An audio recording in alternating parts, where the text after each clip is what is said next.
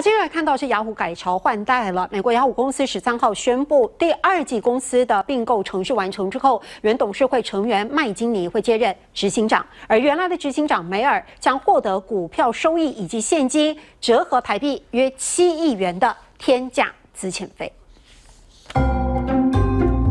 雅虎正式改朝换代，原董事会成员麦金尼将在收购程序完成后取代原执行长梅尔。Yahoo CEO Marissa Mayer isn't going to be walking out of that job empty-handed. According to a company filing, Mayer is set to receive a $23 million severance package after she steps down as CEO. 梅尔的资遣费包括现金302万美元、股票收益2000万美元，再加上约2万美金的红利，总共约2300万美金，约合7亿台币。 公司被并购后，剩下的部分连名字都要改。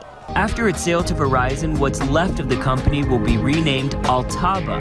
雅虎1995年由杨致远跟大卫费罗共同创立，1年后就上市，全盛时期市值超过1300亿美金。 The dot-com burst was the beginning of the end for Yahoo. Stock dropped from $118.75 to just $4.06.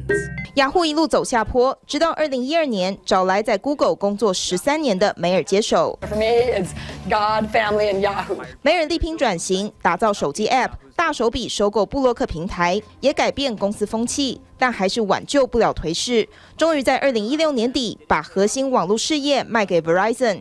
各自泄露事件后被砍价，更是一大重击。 But after Yahoo revealed it had been hacked multiple times, Verizon decided to cut $350 million from its purchase price. Because of the data breaches, Yahoo's board did not give Mayer her annual bonus for 2016. Verizon 最后敲定以44.8亿美元，约1400亿台币收购雅虎，一代网络巨擘就此走入历史。TVB 新闻综合报道。